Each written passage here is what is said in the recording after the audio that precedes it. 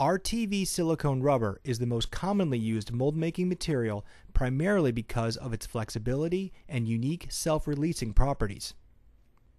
Blue Star silicone rubber is specifically known for its superior accuracy, high heat resistance, and excellent tear strength and elongation properties, which is why Freeman offers this line of silicones exclusively. Blue Star silicone rubber is the ideal material for most mold making applications, which is why we will use these materials for all of our remaining casting demonstrations, starting with a simple rubber mold. In preparing a silicone rubber mold, we are first putting clay around the edges of our model to make it adhere to the mold board. Next, we align the model in the center of our mold, remove the sides of the mold, and then press the model onto the wood. Next, we cut the excess clay from the edges of the model. Technically, you do not need a release agent with silicone rubber, but in order for the mold to slide off easier, we decided to apply a light coat of Freeman wax release. Here, we are using a white bristled throwaway brush to apply it, and then a cloth to gently buff it. Note that the wood has already been sealed with the wood and plaster sealer, so the surface itself is not porous. Otherwise, the silicone rubber will reproduce the surface of the wood, which is not what we want. For more information, refer to our other video on sealing wood. Finally, we screw on the sides of the mold. And now we're ready to pour the silicone rubber.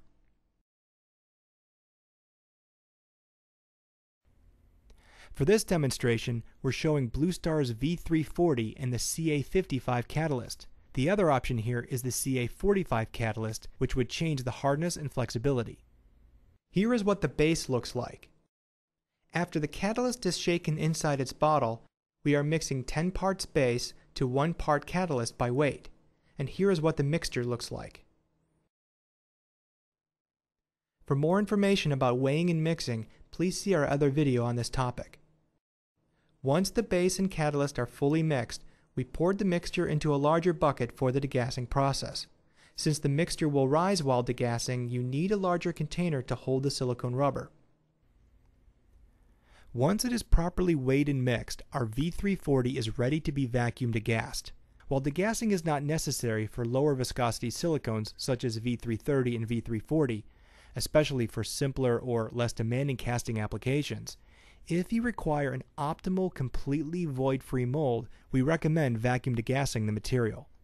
If you choose not to degas your silicone, you should be careful not to stir the base and catalyst too vigorously, and you should never use a mechanical mixer. When pouring a silicone rubber, you want to pour it at a low point first. Notice that this is thicker than a urethane like Repro. When you pour the material, you do enter a little more air into the mixture, but these bubbles will break on their own. This mold will take about 16 to 18 hours to cure. An addition cure rubber can be accelerated only by heating it. A condensation cure rubber can be accelerated chemically. Notice the larger bubbles that were introduced while pouring are already breaking on their own. The next day, our mold is ready. We remove the screws and then wedge the whole thing off with very little effort.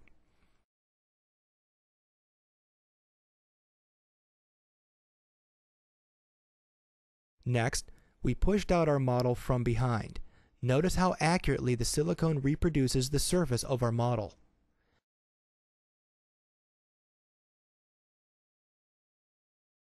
Next, we pushed out the mold itself and pulled off the edges with our fingers.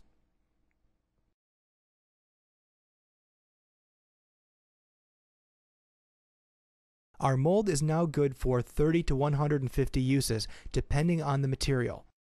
Anything that gets really hot will shorten the life of the mold. Here we have a mold that is starting to show its age. You can see the absorption of the urethane into the rubber, thus creating a discoloration. While still perfectly usable, this is an indication that the mold is reaching the end of its life.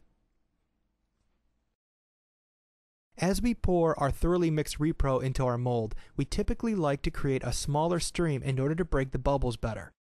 Regardless, given its thin viscosity, bubbles aren't much of a problem with Repro, and it's never necessary to vacuum degas Repro. After allowing our part to cure for 60 to 90 minutes, depending on the mass of the pour, we can now demold it and immediately begin using the mold to pour another casting. Even though the Repro is hard enough to demold in 60 to 90 minutes, full hardness and strength are not achieved until 24 hours. The part should not be placed into service until then. This mold can also be used to cast other materials, such as an epoxy casting resin, as we're demonstrating here with our Freeman 801.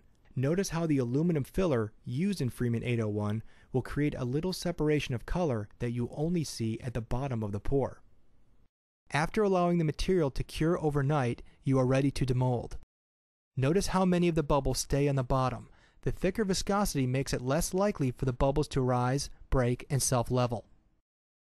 However, the surface finish is outstanding. And here we show casting a polyurethane elastomer, such as our Freeman 1060 semi-rigid urethane.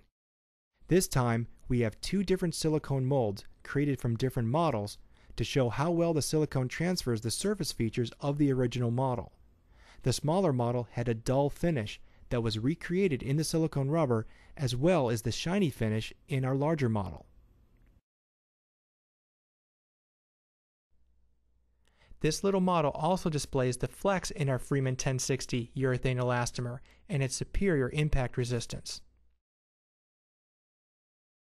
For complete information on the products you've seen here, plus free access to over 30 other videos featuring topics such as silicone rubber mold making, polyurethane casting, building fiberglass laminate molds, forming composite parts, and more, please go to freemansupply.com and visit our extensive video library.